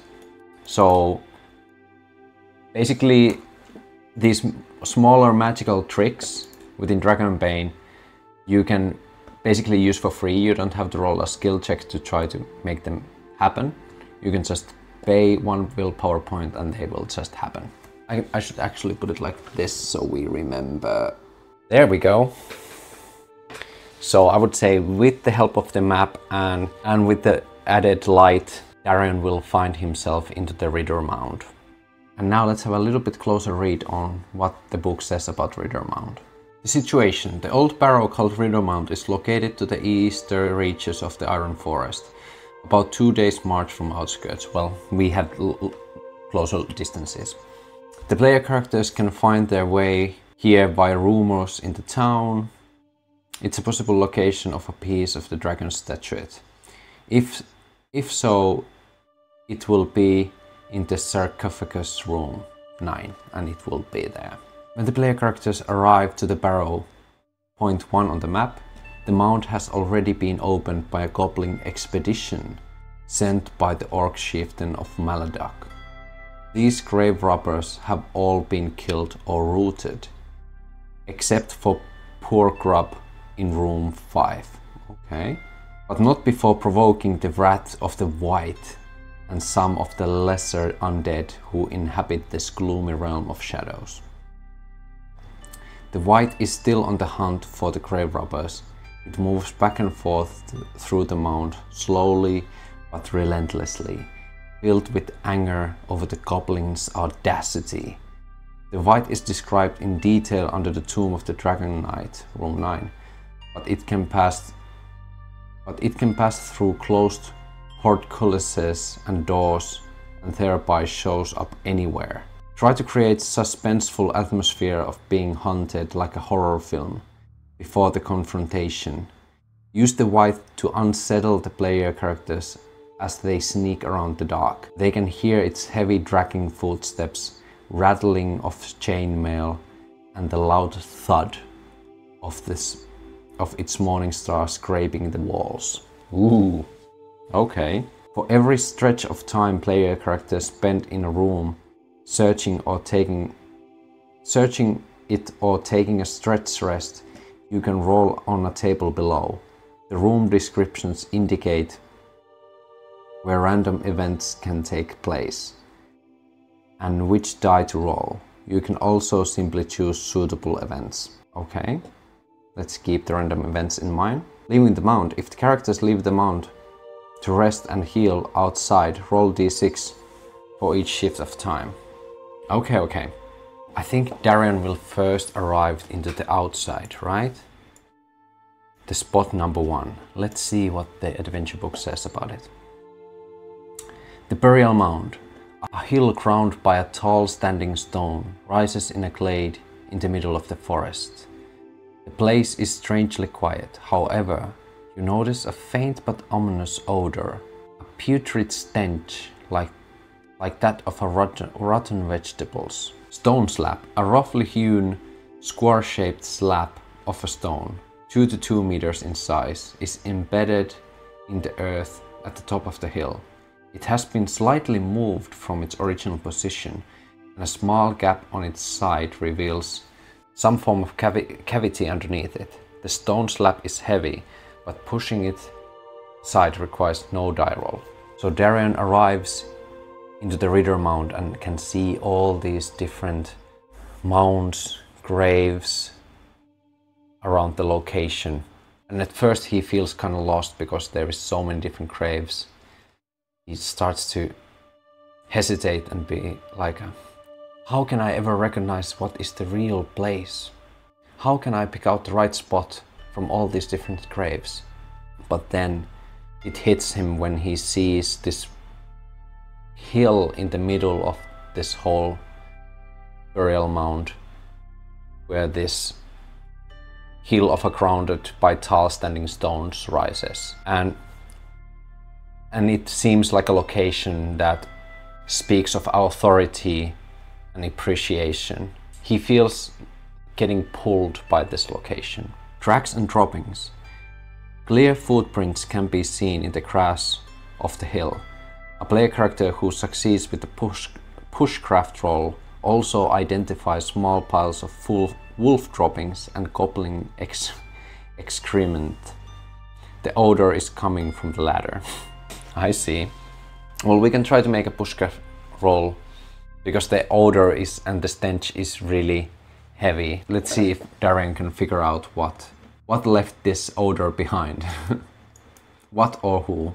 Bushcraft? We are actually quite good at bushcraft, so this might go well for us. And we are still scared, right? Yes, so every check that will require willpower will be with Bane. But this is a normal roll. 5, which means we will succeed.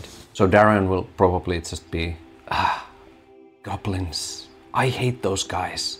And he can also see this kind of scratch marks within the slabs themselves. Someone has already came here? But why? Why would goblins do this? Well, I better be on my guard.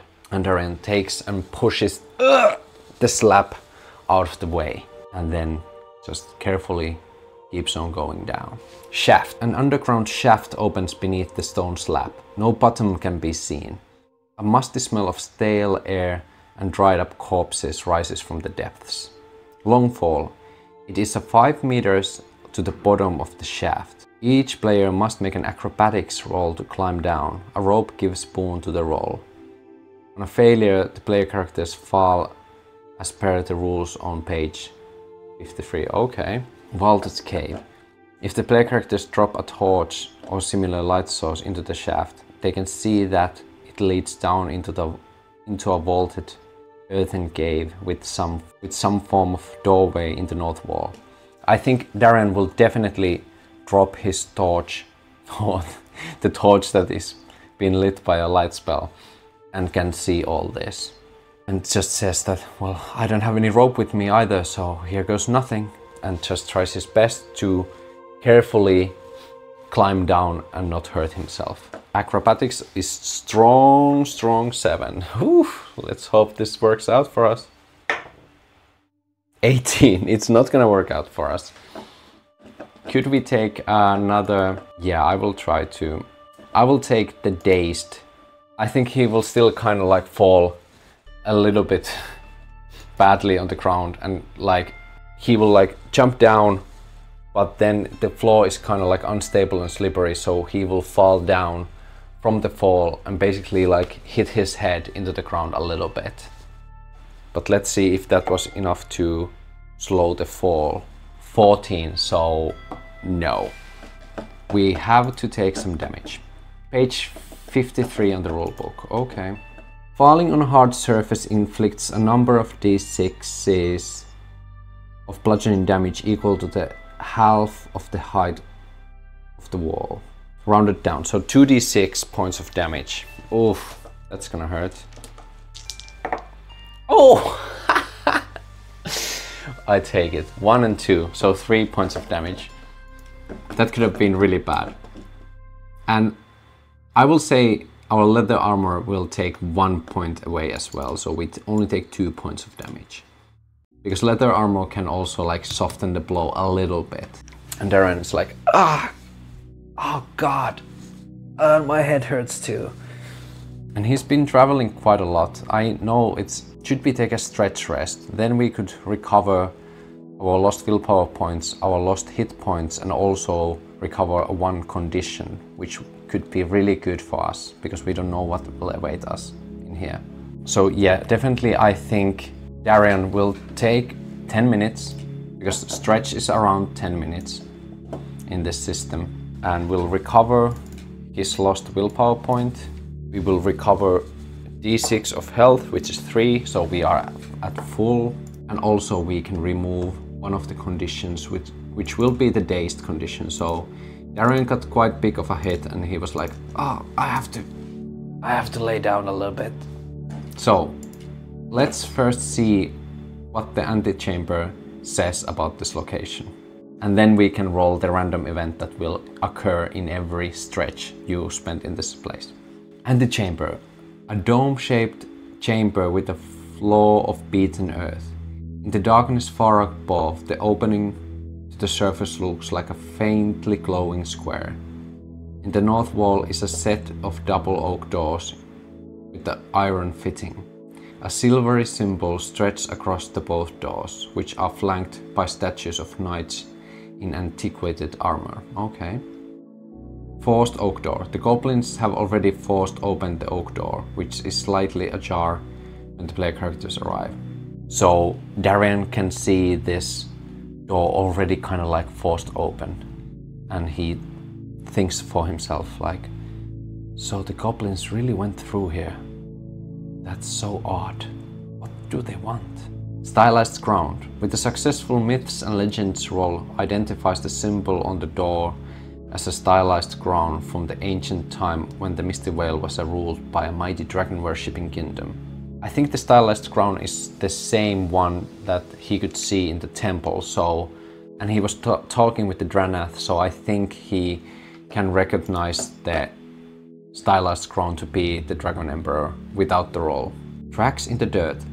Lots of footprints and drag marks can be seen on the dirt floor. Okay. Sleeping bats. A cauldron of vampiric bats hang in the cluster from the chamber's ceiling. Detecting them requires a passive awareness roll. Okay. Which in turn makes it possible to sneak past them. If this fails, the bats attack. For stats, see page 99 in the rulebook. Okay, let's see if Darren can see these sleeping bats while he basically like falls down into the ground. And because it's a passive awareness roll, we have to do it with a Bane. 6 and 2, which is enough for our awareness, barely. So we know that the bats are there. What else? Goblin Poison Dagger. A player character who makes a spot hidden roll finds a curved goblin dagger in the dirt.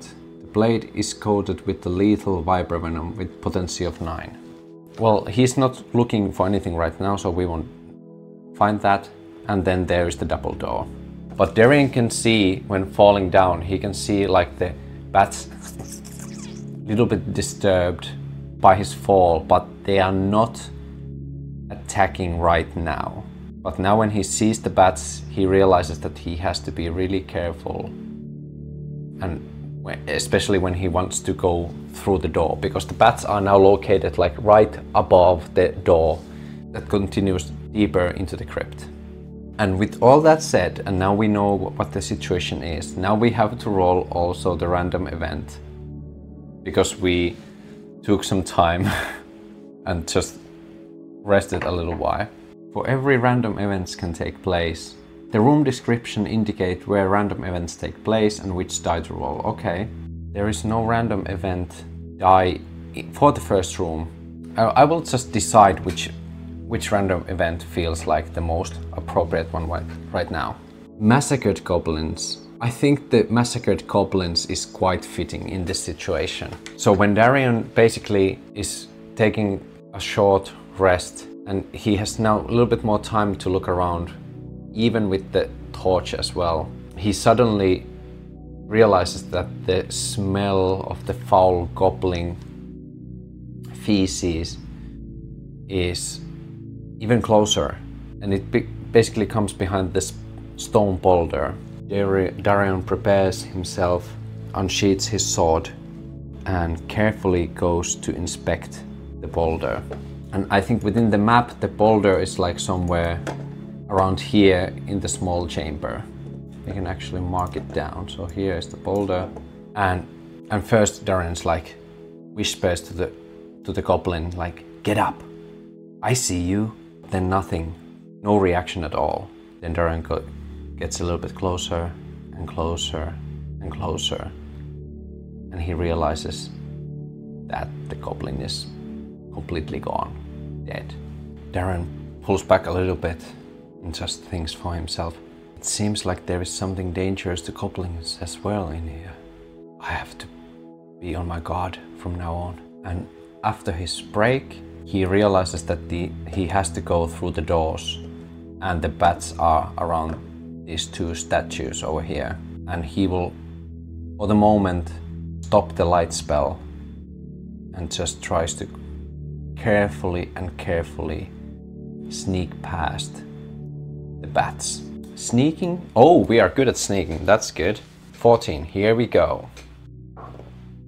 Yes, 14 is exactly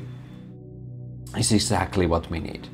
So we don't have to worry about that. So Darian will carefully takes slow steps and carefully open the door.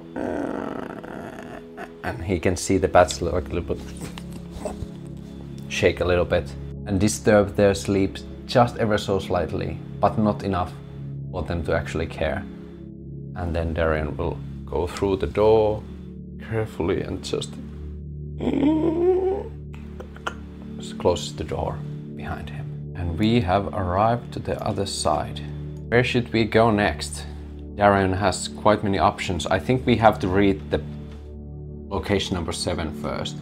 I think that is natural for Darian to wanting to check out this place first. First of all, he will again cast the light into one of his torches, so we will again lose one of the willpower points, so he can have a better look this location number 7. The guardhouse. A small room with a floor of beaten earth. The flickering light of a torch streams through the black iron portcullis in the far wall. 2 mummified guards with rusted chainmail and long spears flank the barred gate. Rusted portcullis. The barred door is completely rusted out and impossible to open even with the key from Grub in room 5. It has armor rating of 10 and can be forced open by inflicting 30 points of damage or casting a spell such as Pillar, but such noise will immediately attract the wight. Weapons and armor. The mummified guards do not come alive even if the player characters take their weapons and items. The rusty chainmail crumbles immediately if touched, but Each card has a long spear. Okay. Random events. Roll d12 on the table on the page 37 for each full stretch character spent here. We're hopefully not gonna spend over 10 minutes in here. North, rusty portcullis blocks passage of the ladies' hall. And then we have the two different directions. So Darian goes and finds the gate and just sees that it's completely rusted and tries a little bit if he could move the gate and just understands that there's no way he's gonna go through here for now. Well, that's not gonna be any use. So which direction should I go then? And then he looks at the corridor to the right and to the left. I'll guess I start from the right, and he goes to the right side. What does the corridor say? Mound tunnels. Dark, damp tunnels through packed earth and branches off in different directions. The air is chilly and filled with musty smells. Slithering roots, worms and centipedes are hanging from stalactites from the ceiling and make the ground slippery. Random events. Roll d12 on the table on page 34 for each stretch the character spends here. Okay, there's nothing else to it. And I don't think 10 minutes has passed yet. Darren just checked the gate and saw that it's not gonna open, and he kept going. So I think it's safe to say that Darren will go into the room number 6. The family crypt. The dark chamber with a packed dirt floor. 7 simple sarcophagi of stone are lined up along the walls. Several of them are open, and 2 skeletons have been thrown on the ground. Vandalized. 3 of the 7 sarcophagi have been opened and plundered by the goblins. Treasures. If a player characters examine the unopened sarcophagi, they will find 4 individually buried skeletons, several of them child-sized, dressed in molded remnants of beautiful ceremonial garments. They all wear gilded headbands worth of 5 gold coins each, as well as jeweled rings worth of 3 gold pieces. Locked portcullis. An iron portcullis blocks the passage to the ladies' hall. It can be opened with one of the inact keys from Grubb's iron ring, but it requires a successful sleight of hand roll. On a failure, the key breaks. The portcullis armor rating is 10 and can be forced open by inflicting 30 points of damage or casting a spell such as Pillar, but such noise will immediately attract the wight. Trap. A trapdoor is hidden under a thin layer of earth in front of the barred portcullis. Spotting it requires searching the floor and making a spot hidden roll. If this does not happen, the first character to approach the portcullis will fall through the trapdoor. The character falls into a pit with sharp wooden stakes at the bottom, taking 3d6 piercing damage. A successful evade roll halves the damage. Ooh. Darren will walk through this and can see all these sarcophagi being turned over and basically vandalized. Can also see like that there is like civilians, children, regular people as well that are being basically robbed blind. That is such a shame. Those damn goblins. Well, there's not much I can do for you now. And Darren basically tries to pay his respects, keeps on going. And did Darren have any idea or groups being trapped? I want to do a myths and legends roll for him because he is a royalty after all. So he could know if it's like a common occurrence that like these very pristine people would also to make traps for their crypts just because they don't want their heirlooms to be stolen. So, and I think because he is royalty, I will give an advantage, a boon to this roll. Just because this is something that Darren should know. Myths and Legends 14. Let's see how this goes. 6 and 9, which means that we definitely succeed.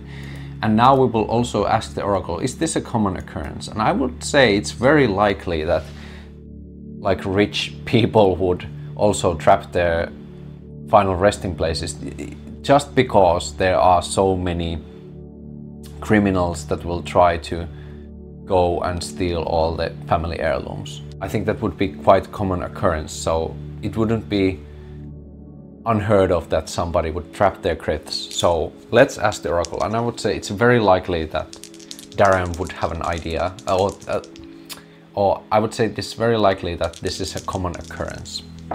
That is 18.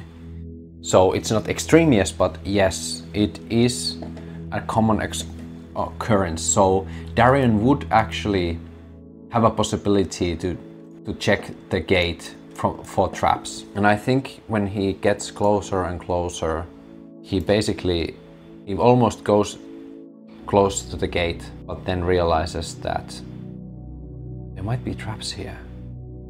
This is an esteemed crypt after all. I should walk more carefully. Let's see if he can spot the trap. That would be spot hidden. That is only 7, so not that good for us. Well, that's a 6, so it doesn't matter. Darian succeeds, and he can actually locate that there is indeed a trap right under the port column over there. So let's add this here. So Darian knows that there's a trap, so he tries to he can see basically that it is this trap door. So he tries to take steps into the sides of the corridor, use his hand and just see if the door is open. But again, it is closed. And he's like, ah, damn. I think Darian, after realizing that he's not gonna get the door open, goes all the way back, goes into the other room. And while he's arriving into this room, I think it starts to be a stretch of time that has passed. So we will roll a random event happening in here after we have resolved what the room contains. So room number 5, Servant's Crypt. A dark and damp chamber. Dug out burial niches cover the walls from floor to ceiling. Broken skeletons, molded rags, and shards of crushed pottery can be seen all over the place. Vandalized. The crypt has clearly been visited by grave robbers. Skeletons have been dragged onto the floor, jars have been crushed and clothes slashed. Locked portcullis. A portcullis blocks the passage to the ladies' hall. Broken key is stuck in the lock and the portcullis is impossible to unlock. It has armor rating of 10, but it can be forced by inflicting 30 points of damage or casting a spell such as Pillar. But such noise will immediately attract the barrow bite. Hidden Goblin. Hiding behind the skeletal remains in one of the burial niches closest to the floor is an hyperventilating goblin named Grub. The player character must search the niches specifically or make a spot hidden roll to discover the last surviving member of Maladok's expedition. Well, first let's roll the random event when we arrive to this floor. Roll a d12, okay. Let's see what happens. 11. 7 plus nothing happens. Well, that's great for us for now. Next I want to make the spot hidden roll for Darian to see if he can hear the sounds of this hyperventilating goblin. Yes, 5 should be enough. So we can hear a Grub. So one of the stone slabs, Darian is quiet because he is on his own this journey. He can hear this very small little hyperventilating sound, and he slowly unsheaths his sword, and I think he will calmly say to Grub, I can hear you, come out now and I promise you won't be harmed. Grub the goblin is a pitiful sight, dirty, wild-eyed and panting hysterically. He wears a battered and broken leather armor and reeks of fear and goblin bodily fluids. Okay, that sounds nice. Grub's help. Poor Grub is scared out of his wits, and his only aims is to get out the mound alive. His first impulse is to run, but if the player characters can persuade him to calm down, he is willing to help them. Having observed the White's movements, he he can inform them that it moves unhindered through the mound, but seems unwilling to pass through the oak door leading out of the antechamber. Okay.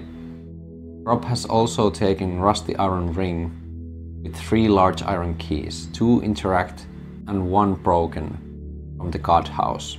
The rest of the broken key is stuck in the door 5, and the other 2 go to the portcullis of 6 and 7. Only the lock 6 can be opened with the key. I think Rob will carefully just rise behind from the stone and be like, "Please don't hurt me. I've had enough. I surrender." "I promise I won't hurt you. If you just say what's going on in here." "The ghost. It's walking through walls. It can go wherever it wants. It killed everyone." I think Darian makes a big gulp. He's really intense about the idea that there is a ghost roaming around this place. "Just please help me out of here. I promise to help you out." "Don't worry. I promise to get you out if you help me open the iron gates. Do you have any idea how to open them?" "We found these keys, but one of them already broke into the gate back there. And before that, one of our friends fell into the pit trap." "There is a pit trap also on the other side, so I know what you're talking about." "Okay, hand me over the keys. We can go into the main hall together and I will try to open the door there, okay?" And I won't do a persuasion check here. I'll just say that Grub will be willing to work with Darian, and he gives Darian the keys. And he will be like, "I'll be right behind you. You go first." And Darren will slowly walk back into the main hall. We have been quite swift, so I don't think we just rolled for the random event and nothing happened. So we will get into the main hall and Grub now behind Darren as well. Let's make a quick portrait out of Grub as well. Here we go. That's nice. Little green layer. Then here we have Grub as well. Darren will say to Grub also, "There are bats on the other side, but I can't go back yet. I have to find the main crypt and find this relic from there. So you decide. You can either stick with me or go by yourself and fight the bats. Or you can try to sneak past. But I'm now going to try to open the gate." And what will Grub do? I have a feeling that he now wants to stick with Darian. But let's ask the Oracle. I would say it's likely that he wants to stick with Darian. So let's make an Oracle check to see what happens. 52. So the answer is yes, he will stick with Darian for the time being. And the Grub is like, No, I will rather go with you for now. Okay, just be fast, okay? "I will, I promise." And Darren will go here and also try to open the door with the key. And I know the adventure path said that only this door can open. But I want to make an oracle roll. I would say it's unlikely that this door will open, but I want to give it a chance. Will this door open with the key? Oh yes! Is it just enough? 32 is it's just enough. We actually opened the door. So this screeching sound when the door opens and Darren and Grub finally get into the maiden chamber. And let's see first what the chamber says about itself. The Ladies' Hall. The small room with an oak table in the middle and burning torches on the walls. A mummified woman in gilded chainmail is sitting at the far end of the table. An iron-fitted oak door behind the mummy bears an ancient symbol of glittering silver. The lady is a translucent, faintly blue, shimmering phantom of a tall warrior maiden in full-length chainmail and a gilded headband. Her face looks sad and dignified, but when she attacks, it contorts into terrifying death mask with an empty eye socket.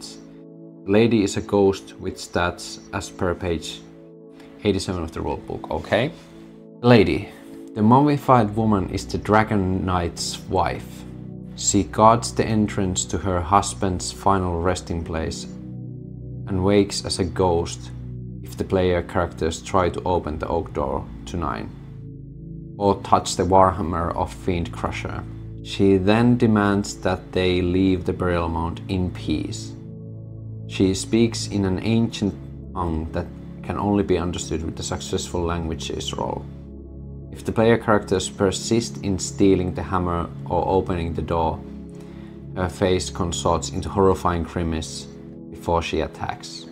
If the player characters refrain from doing so, they may instead listen to the lady's rather incomprehensible speech. The words for dragon and empire are mentioned repeatedly, as are the name Eladin, something about the struggle between corruption and cleansing fire. The Fiend Crusher. The mummified woman's claw-like hands rest on a mummified light Warhammer set with the jewels. Warhammer is magical and glows red whenever the bearer is within 10 meters of a demon. Wool. The chainmail. The gilded chainmail is light and flexible. Armor rating 4, only gives pains on sneaking rolls. The player character who makes Myths and Legends roll can see that the symbol on iron-fitted oak door is stylized grown just like one in the antechamber. The torches burn with magical fire which automatically goes out if they are removed from the burial mound. Okay. Random event. Roll d6 plus 3 on the table on the page 34 for each full stretch the character spends here. And that's it.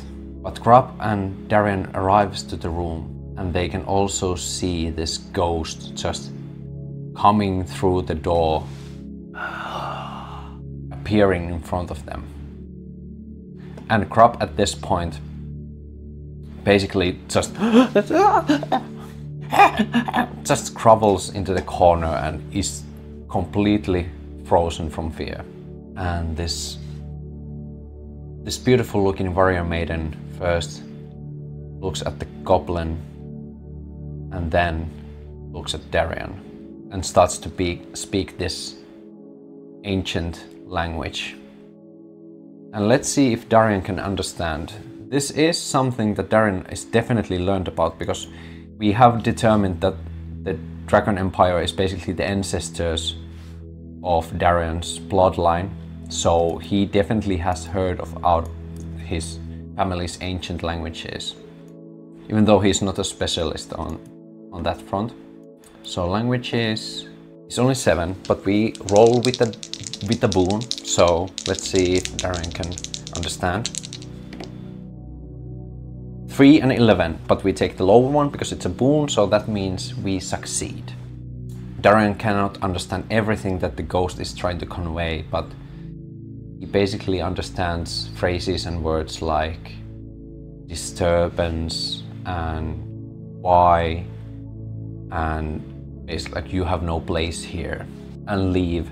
I think Darian will try to convey in this very rough ancient languages that I am the kin of the emperors. I am basically like the ancestors. And I think he also will show the piece of the statue. Just wants to say, I don't want to disturb you or anyone else here, but please, if you have any knowledge or any way where I could find the rest of the statue, you can do your nation one more service. I think that is what he is trying to convey.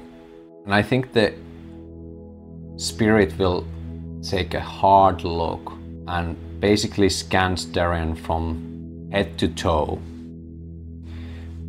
And we are definitely going to make a persuasion roll. I'm even thinking, should this be with Bane? But Darian has not disturbed anything in the crypt. We haven't taken any treasures. We have just been as smooth as possible with this. So I would say it's a straight up roll. And we are not lying. And also he was able, not that perfectly, but he was also able to speak with the language as well. So I think this is just an honest persuasion roll. That's an 8. Yes. I think the ghost will look at Darion very intensely, and even when she starts to move, she still keeps the eye contact with Darion. And the ghost will basically go again through the wall inside the crypt, and then the door will basically bash open, and she will arrive through the door frame, and she holds another piece of the statue and places it on the table, and then starts to like carefully move back. And Darion will carefully go next to the table. He will carefully pick up the piece that he already has and just tries to see if it can fit. And then there is like this kind of automatical, like a magical magnet, and it locks into place with the piece that he has. And now he has basically like this 2-part statuette that is still missing 2 pieces. The ghost will say in this ancient language again, "I have done what you asked, my lord. Now let us rest. My husband is tired. I would hate for him to wake up now." And Darion will take a like deep bow and just say, I thank you for everything. And just basically shows to Grub like, now we get out of here. And Grub quickly just darts out of this room, and with respect, Darion will slowly walk out of the room as well. And I think that is a great place for us to end the demonstration here. I could keep going, but this is going to be like the longest video I have ever made already. But hopefully now you had some idea on how to pick up different adventure paths if you have like this overarching adventure, how you can utilize a ready adventure with like small details. As you can see, it is exactly like the book says, like the Mythic GM emulator says, that the rules of the Mythic will take a little bit like a backseat, and just use the book, use the sources that you have, and don't be afraid to mix it up. Don't be afraid of just use all the elements that you want, and you can create interesting stories with this. There are many interesting NPCs in these different stories. There are many interesting locations, maps, and for me it's quite fun. I really enjoy this form of play as well. Maybe it's a tiny bit more tiring for me that I have to like do so much reading in between, and as you can see from the length of this video as well, it takes a little bit more time, but at some cases it's definitely worth it. Like, it is definitely a distinct way to play solo. Post-edit Walter here. When I was now editing the Mythic GME Part 3, I just realized something very important that I basically neglected the whole time I was demonstrating you how the adventures work. One more aspect that you can always use while you're going through that pre-written adventure is that in addition to the adventure feature list, you can add those same things into your threat list, into your character list. I wasn't now filling my character list with all the characters from the adventure itself, like we met many different interesting NPCs within the tavern and within the ruins, and we even met few antagonists while we were going. So I could easily put all those characters into the character list as well. But mind you, this is something that you can do, or you might not, or you don't have to do it at all. It always also depends on the adventure, how strictly the book itself is telling what the characters are doing at the moment, and why I decided to only use the adventure feature list and not the thread list or the character list was because of how the adventure was structured. Because like we saw, all the random events are intertwined within the adventure itself, and like all the character motivations and what they are doing in different moments were written into the adventure. So that's why I felt like it was going to be too much if I also add in the aspect of character list and the thread progression list. But I think this is the only because of the nature of the adventure, which in Dragonbane Adventures book, it was like the whole encompassing adventure. But you have like many OSR, like one-shot dungeons and adventures, which are their own thing. It's not like the adventure book, it's not like itself its own adventure. These are like those own individual quests. So when you have like these smaller singular quests and missions, they are much more easier to wove into your like main open-ended adventure using the thread list and character lists. And then you can have the adventure feature lists that also support like your individual quests as well. If you have watched this video so this far, I thank you sincerely. I will probably in the future make more Mythic GME videos about the extra rules, variations that we haven't still covered in here, and maybe even something more. Maybe I could demonstrate how you can make mysteries with Mythic GME Emulator or something else like that. Don't forget to leave a like and subscribe to the channel. I'm glad you were here. It's now moro moro, and I hope I see you next time.